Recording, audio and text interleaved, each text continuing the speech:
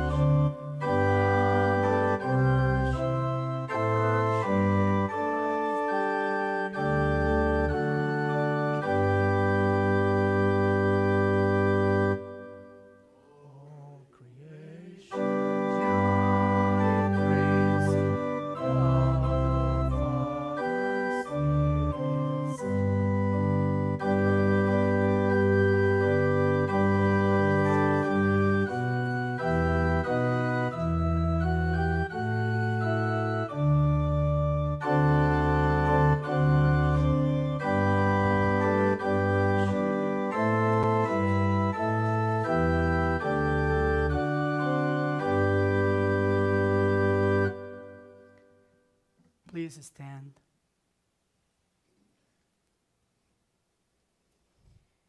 The Holy Gospel according to St. Luke, the first chapter.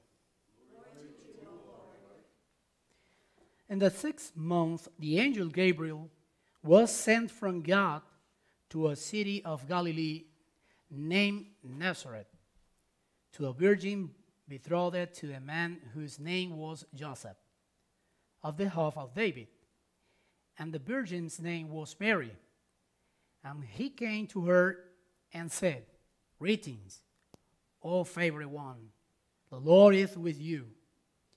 But she was really troubled at the saying, and tried to discern what sort of greeting this might be. And the angel said to her, "Do not be afraid, Mary, for you have found favor with God. And behold, you will conceive in your womb and bear a son, and you shall call his name Jesus.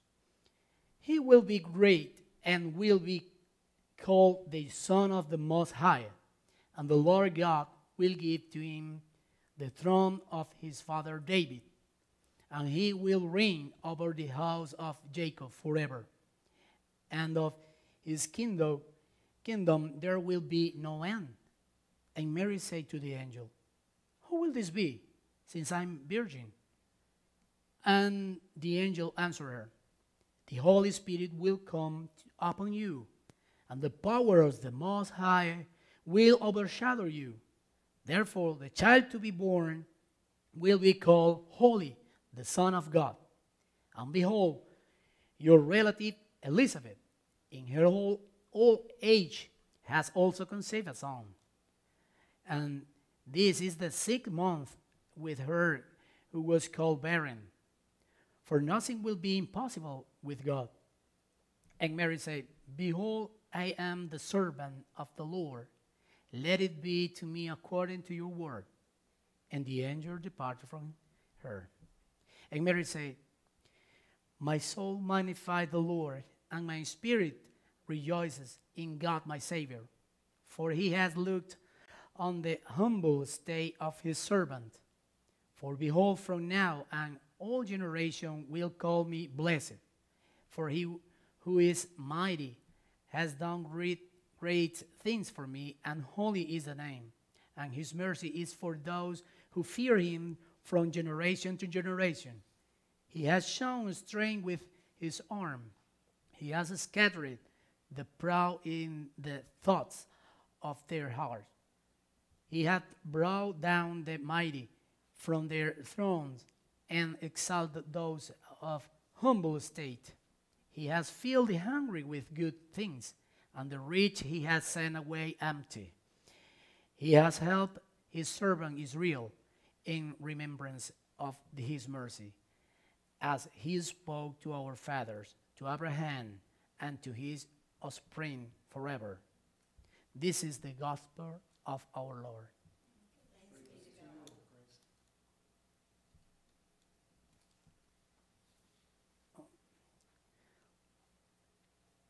Let us proclaim our faith with the word as Apostle Creed.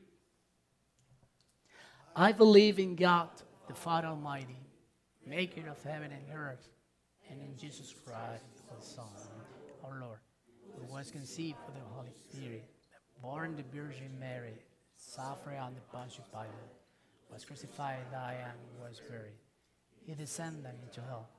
Third day he rose again from the dead. He ascended into heaven and sits at the right hand of God the Father Almighty. From thence we will come to judgment. I believe in the Holy Spirit, the Holy Church, the communion of saints, the forgiveness of sins, the resurrection of the body, and the life everlasting. Amen. Please be seated.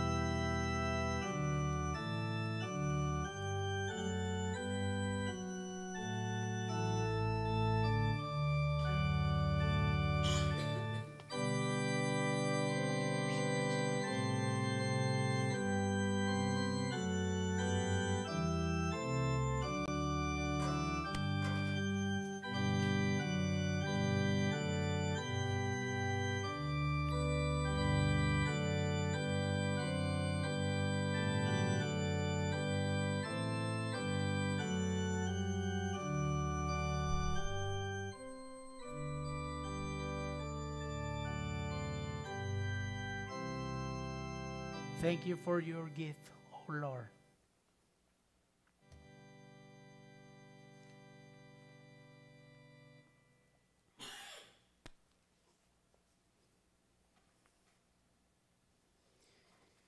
Oh, please stand. Gracious Lord, we adore you because you have come to us in the past. You have spoken to us in the law of Israel. You have challenged us in the words of the prophets. You have shown us in Jesus what you are really like.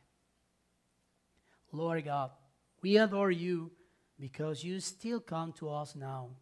You come to us through other people and their love and concern for us.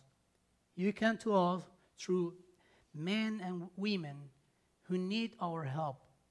You come to us as we worship you with your people. Lord God, We adore you because you will come to us at the end. You will be with us and at the hour of the death. You will still reign supreme when all human institutions fail. You will still be God when our history has run its course. We welcome you. We seek you, O Lord. Bless us in this glorious season of Advent as we await the birth of the King of Kings, the Lord of Lords, Jesus the Christ. In Jesus' name, amen.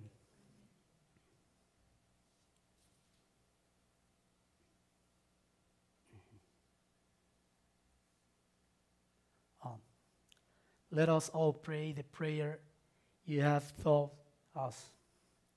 Our Father, who art in heaven, hallowed be thy name. Thy kingdom come, thy will be done, on earth as it is in heaven. Give us today our daily bread, and forgive us our trespasses, as we forgive those who trespass against us. And lead us not into temptation, but deliver us.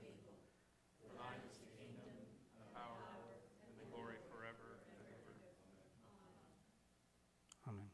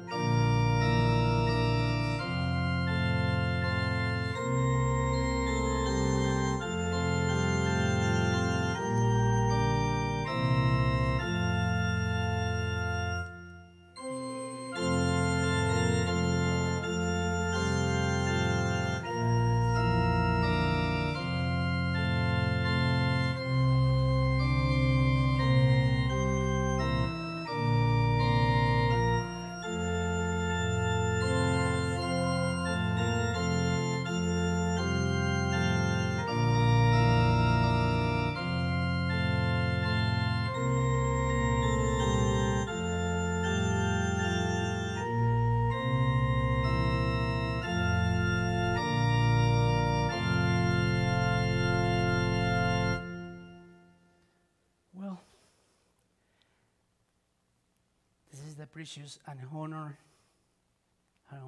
to be here.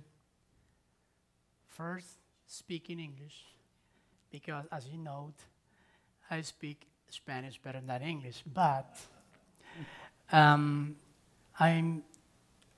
feeling really, really good because the Lord is guiding me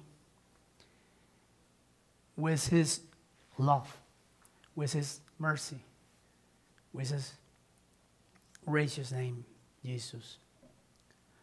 My name is Ricardo Mendez. I'm preparing in the lay Deacon program for the Peace Lutheran Church.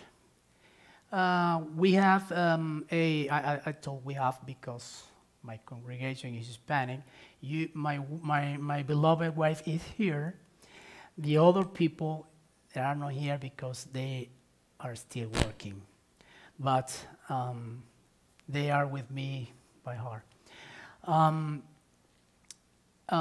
We have a study Bible on Monday at 7 o'clock. All you are invited. If you want to learn Spanish or if you want to teach us English, it's a good deal. Last week, the Deacon Mark Grew was talking about Zachariah and Elizabeth and the first midweek sermon of Advent. The Vicar Rational Jean Jack. It's going to be the next Wednesday and the third sermon. And my honor to share with all you guys the second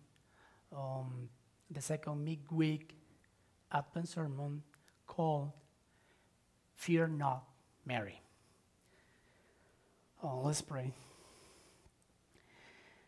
Our Father, your love is great. It's bigger than our needs. We are here in the name of the Jesus Christ, and you say when two or more are meeting in your name, you are here. We should be glad, happy, because we are more than two people right now. And Jesus is here. Amen.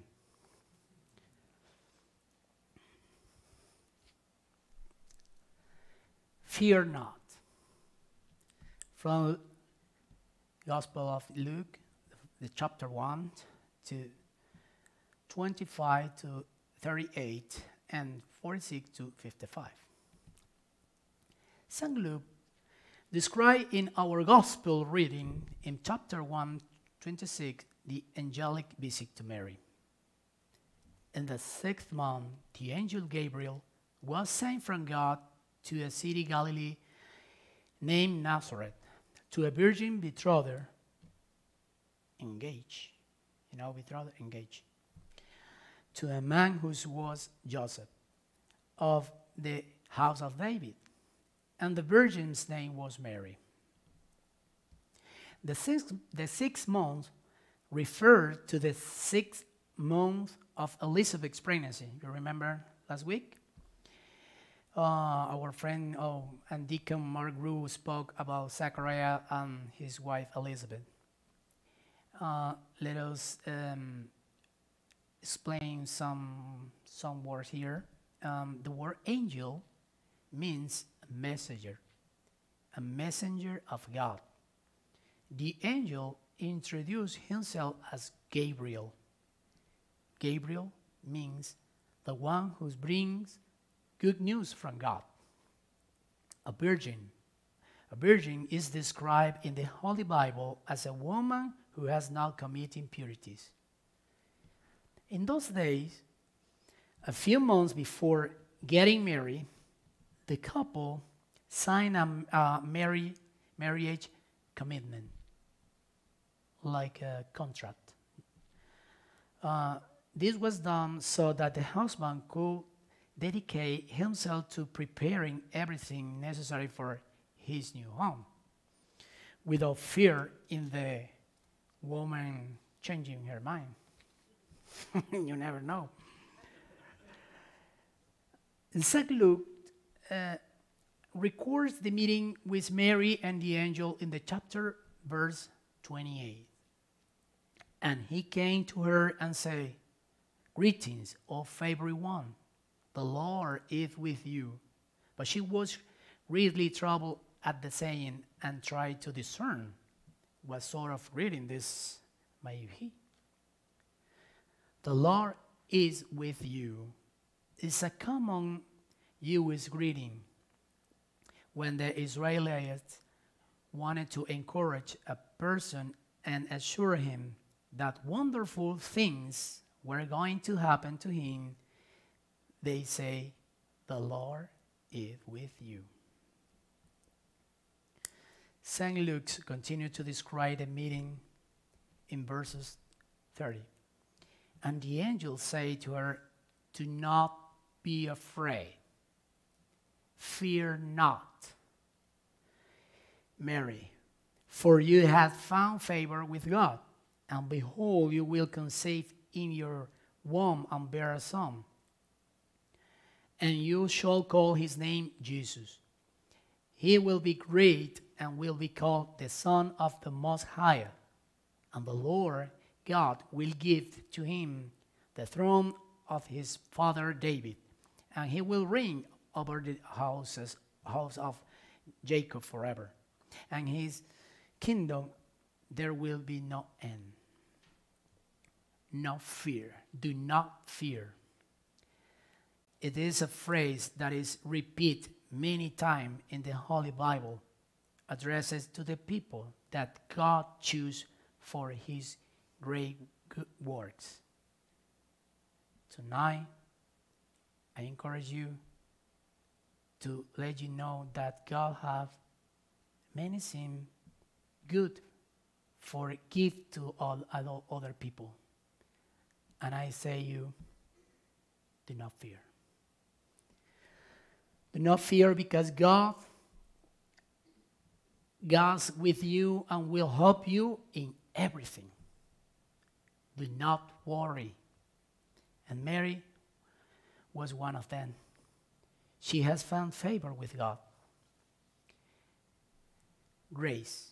Grace is the greatest of all of God's God gift, both natural and supernatural, that he gave us out of his mercy. I want to remark here, it is available to us because of what Jesus did for us on the cross. Not because we have earned it. We haven't earned it. The name Jesus means the one who saves for sins, because he has come to save us sinners and to pay our debts before God. Luke now record Mary's response to the angelic visit. And Mary said to the angel, how will this be, since I am a virgin? And the angel answered her, the Holy Spirit will come upon you, and the power of the Most High will overshadow you. Therefore, the child to be born will be called Holy, the Son of God.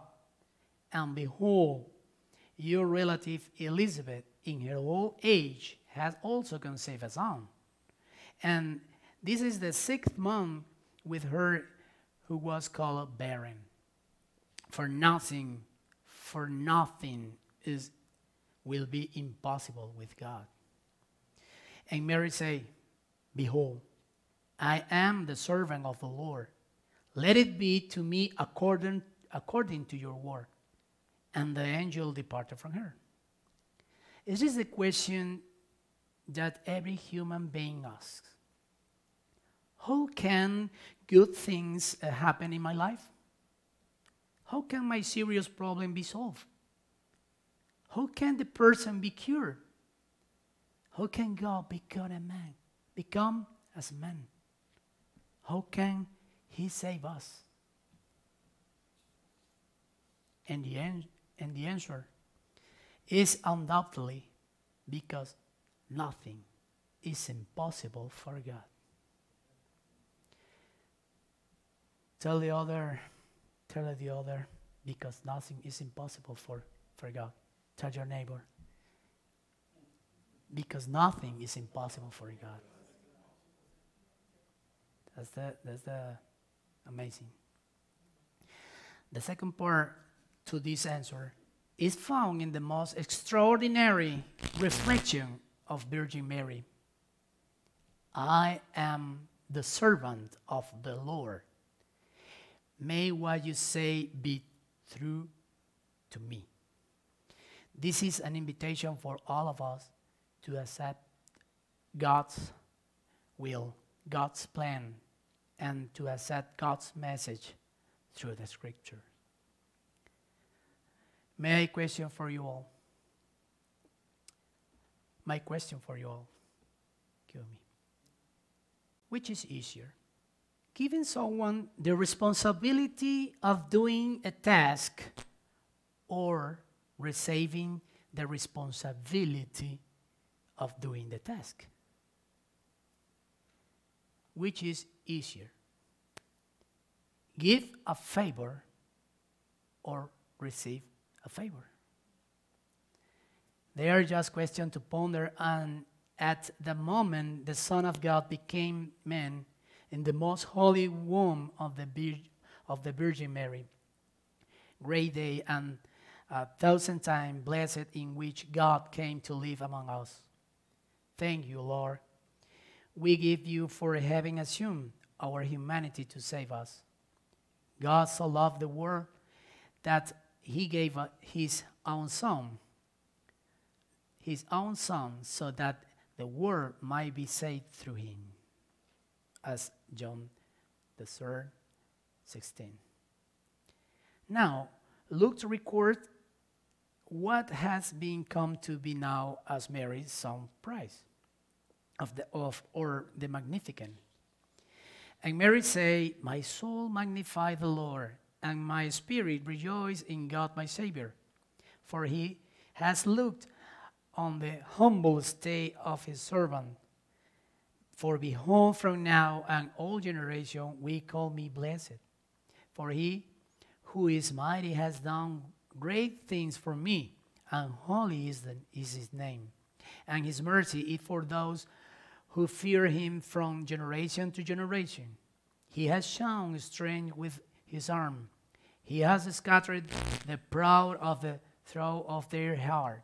He has brought down the mighty from their thrones and exalted those of humble state. He has filled the hungry with good things, and the rich he has sent away empty. He has helped his servant Israel in remembrance of his mercy, as he spoke to our fathers, to Abraham and to his offspring forever." In her famous song of praise, we see how Mary rose above the drama, the fear, and the anxiety of the risk of her death for being pregnant teenager without a husband. Look at this. Mary rejoiced, and she is filled with courage, knowing that she is in the hand of God. Her gaze does not fixate on the magnitude of the responsibility that she had to carry the Son of God in her womb, but rather with humility she advanced and faced every challenge to fulfill the will of God. Mary will grow and learn and suffer for more as her son grew, fulfilling his purpose and sacrificing his innocent life in order to save the world. His death was a victory which set us free from condemnation. His glorious and victorious resurrection sealed us with protection and power to overcome the passion and pleasure of this world, as well as the fears and threats against us people of faith, people of God. Because of Jesus' work, sacrifice, and victory, you and I also are highly favored by God. The Lord Almighty is with us. Therefore, we also, like young Mary, rise above the drama of the trouble, worry, and temptation, and advance with reverent humility, in peace, and confident that we are in God's all-loving and all-powerful hands. By his grace, we will trust in him, and we will live according to his purpose and plan, in accordance with his mercy and love. Amen.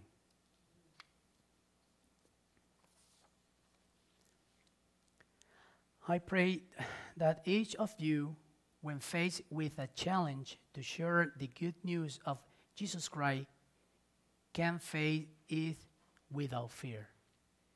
Just like Zachariah last week and tonight, as displayed by Mary.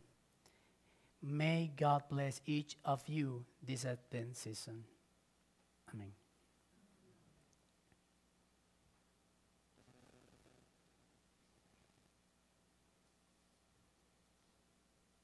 Benediction. Oh, please stand. I'm going to read this bit. But this is from my heart for you. The Lord bless you and keep you. The Lord make his face to shine upon you and be gracious to you. The Lord look upon you with favor and give you peace. Amen.